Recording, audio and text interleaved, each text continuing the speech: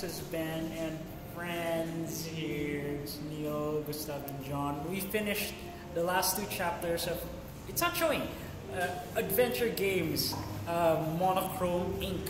Where we broke in and we wreaked havoc in a place to discover a drug thing. And we kept like on Snowflake. Why there's like this character, the cat, and like we kept wanting to kill it. No, but it's fine actually, because like we were using the scalpel was being used on everything. Never mind. Story-wise, it was pretty good, but it's in and out. There was like no, actually there is a mystery. There's not a mystery, kind of. We kind of got stuck at the last part.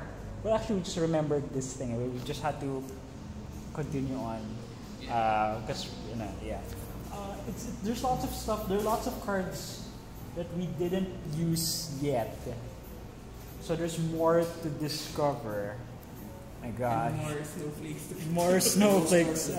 We don't even know our score yet, but it was fun. What was the part that we were? I think you don't do it for the scores. It's actually a good story. It's for the fun. Like, Do it for the scalpel.